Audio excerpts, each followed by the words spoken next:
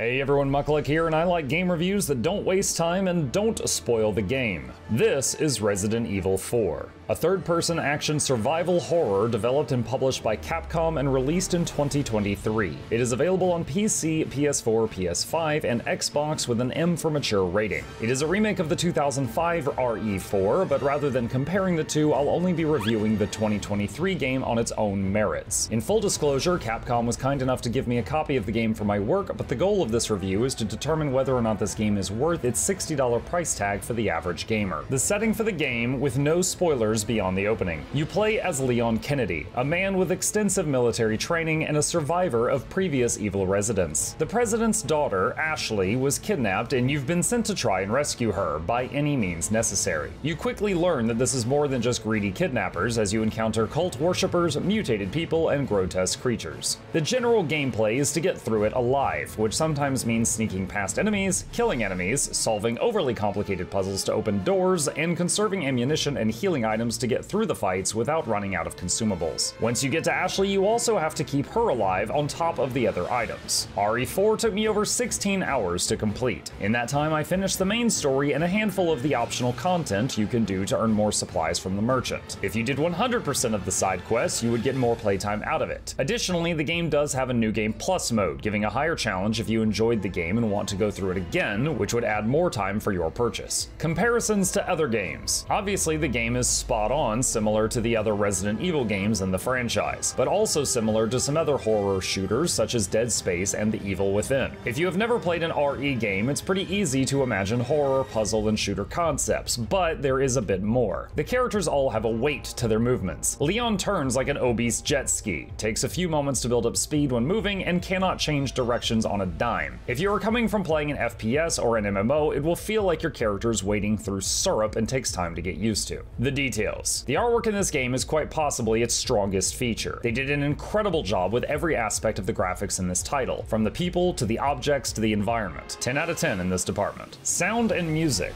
The music was mostly memorable in fights, where it would amp up and make an already tense situation much more so. What really shined in the sound design was the combat itself. The crunch when Leon would melee an enemy. The shattering noise of a knife breaking off. The clicks and clacks as he reloaded his firearms. And the grotesque slithering and chittering of the monsters he faced.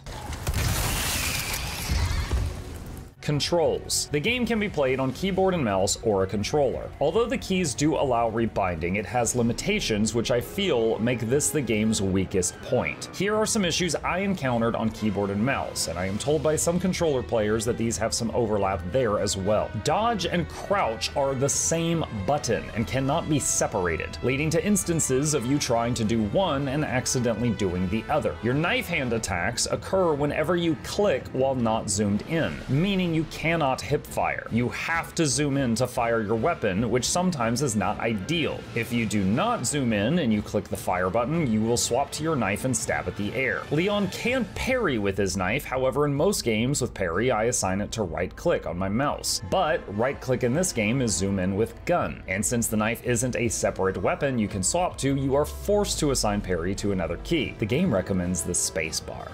Ugh. There was also a few really weird defaults, like pressing the V key to open the map, but those were easily rebound, so it was okay in that regard. As mentioned earlier, steering Leon is like driving a jet ski indoors, and since the game has no jump button, you can get stuck on any solid object, even a small rock or a piece of wood on the ground. This is not necessarily a problem, just something that takes getting used to. Saving system. The game autosaves at key points, but has manual saves whenever you find a typewriter. There's also one in rest areas near the merchants, as well as other key locations. Content creator concerns. None.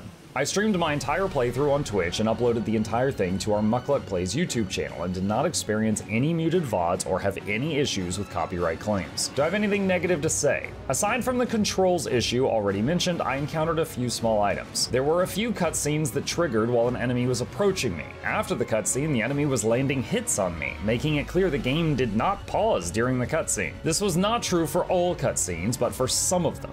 The bolt thrower. This weapon shoots bolts that you can and pick back up, meaning ammunition was less stressful. However, the bolts would sometimes fall through the world or get stuck at a location you couldn't interact with and would not be retrievable. In terms of the rest of the game, it was 99% bug-free. I only encountered one other true bug on my playthrough, which was a cow clipping in and out of a wall, which killed Ashley while it was seizuring around. No, never mind.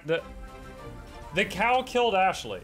Do you have to play any other games to understand this one? You would pick up on more things if you had played the other RE games, but no, it is not required. If you can understand, I'm a government agent who is really good at unaliving people and I need to rescue that girl from some creepy dudes, then you could enjoy this title. Final thoughts. I said a lot of complaints on this one, and it's important to note that most of them were not bugs, but design choices that I didn't care for. Things like the control issues would be of no concern to some gamers. If you are already a fan of this genre, this game/remake is excellent within its niche. If you've never played a game of this type before, just remember the things I mentioned going into it so that hopefully you avoid the same frustrations that I had. Due to good storytelling, incredible graphics, the game length, and clunky controls, I think the game is a bit overpriced at $60. Unless you plan on doing multiple playthroughs of it. If not, I would absolutely consider picking it up during its next sale, if this sounds like your jam. Once again, this video was not sponsored, so if you enjoyed it, please consider hitting that like button to help us out with the YouTube algorithm, and subscribe for more content. If you'd like to see more of my own playthrough of Resident Evil 4, I'll include a link to that playlist from our other channel down below.